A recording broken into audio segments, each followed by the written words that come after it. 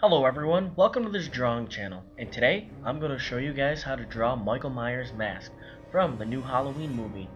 I'm not sure if you all know, but the Halloween franchise has been going on for a long time. It's been actually going on since the original movie made in 1978.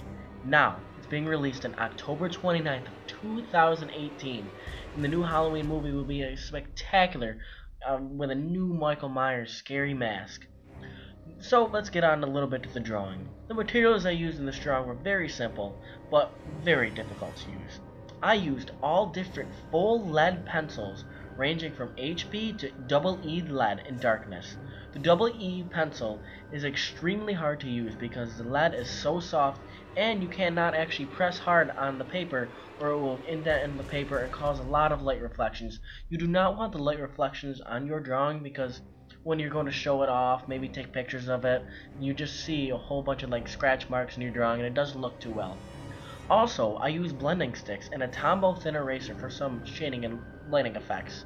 That is a very good useful tool. I recommend having a small eraser when working on any graphite or portrait drawings. Finally, I used a JellyRoll White Pen for small lighting effects. As you'll see, I'll be dabbing around the eyes and the upper part of Michael Myers as you enjoy this video and watch it. So I hope you guys enjoyed this art piece of Michael Myers, and if you watched the movie, I hope you enjoy it or you're going to watch it. It's going to be a great movie. I love the Halloween franchise, so thank you all so much for watching this video, and please enjoy the rest of it.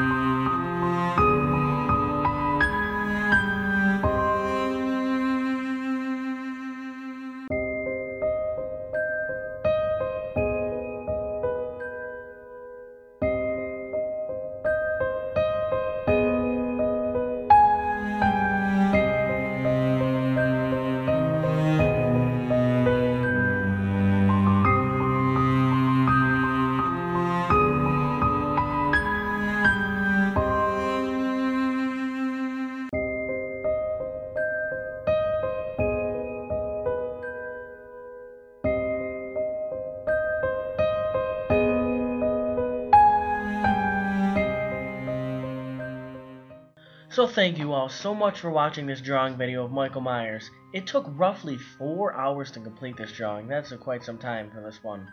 Drawing the detailed scratch marks on his mask definitely took the longest time because each mark essentially is like a random mark, but it's not really random because you have to place the scratch marks perfectly and with a lot of precision. So, I thank you guys all again for watching this video. I hope you all have a wonderful day, and please subscribe to my channel if you like these types of videos. Have a great day.